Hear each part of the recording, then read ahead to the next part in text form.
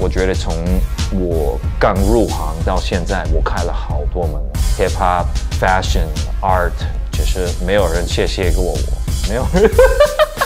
所以希望过10年有人可以说我有帮助他们就好。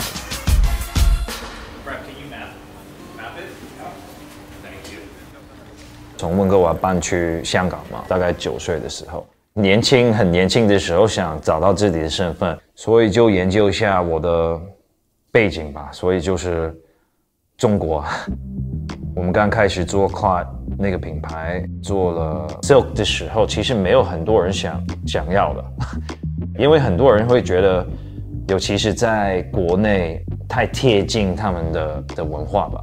其实我们想放一些比较古代的一些中国风在一些现代的产品吧 ，A Taste of Chinese 。那 Kiss of Death 也是一个我从香港可以学到的一个东西，是脚底按摩吧。我超级喜欢去脚底按摩。中国传统的一个想法，放那个灵感跟 reflexology 的一些故事放在鞋子里面。最新的，我们跟 Nike 合作是有 Air Force One 跟 Jordan One， 讲这2双吧。这2双是 Yin Yang Color Code， 是一个非常传统中国的一个想法吧。那现在过了10几年，现在比较多人懂我们刚开始想做什么。我跟 Poon 越来越了解中国文化吧。我老婆也是中国人，所以从她身上我也可以学到很多新的东西啊。因为我们都是从外国回来的一些ABC 吧 ，CBC 吧。除了在我们衣服上，其实有很多方面都是好像做一个桥。然后现在很多国外的品牌说我们对中国的市场有兴趣，他们也会找我们。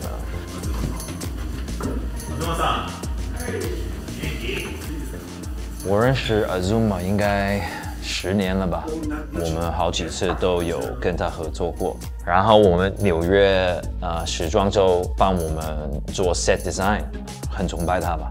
我从他身上其实也学到蛮多东西的。Anything is possible。我觉得我是一个艺术家吧，不是传统的艺术家吧。很多人说陈冠希是一个设计师，我并不是，我只是一个 creative director。我可以拿什么东西都可以放一些我觉得比较特别的想法。我的灵感真的是 life， 透过每一天我生活当中看到的东西会拿到灵感。我觉得2020年对我来讲是一个非常有趣的一个年，明年都40岁了 ，I want to retire 。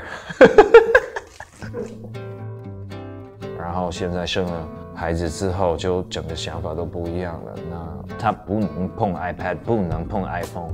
然后如果他真的看电视是看一个电视，你懂我意思吗？我不用 ebook， 我买 book。你真的要用手。现在那个社会太容易了，就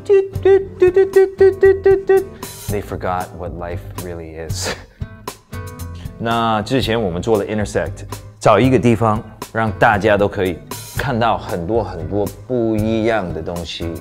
TX 是一个每一天可以去 lifestyle center， 是有喝的、有吃的、有艺术。我算是他们的 lifestyle culture director。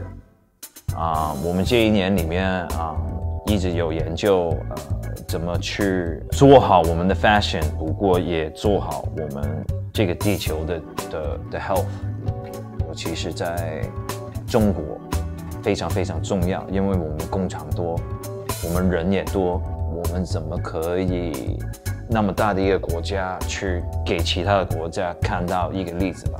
我们在背后其实也可以做到很多比较健康的东西，去 recycle 啦，我们的 factory 怎么用的 materials， 就很多方面我们都可以对世界好一点。我上一个专辑其实我还没得到我需要的成绩吧，成绩不是我做了几场演唱会啊，或者音乐节啊。其实我最后的一首歌叫《神》。神，你在吗？然后其实神是在跟每一个在听我的专辑的人，他们是神，几句话而已。我还没收到大家的对话，所以有可能我也以后都不会做音乐了。我现在的目标不是要做 No.1， 我也希望可以带动下一代，并不是跟你们比赛，我只是希望可以开那个门，可以影响到下一代，我就很开心了。我希望下一个超级成功的一个文化的人或者设计师啊，可以说谁是你的最大的灵感？如果他们说陈冠希，我就觉得我已经成功了。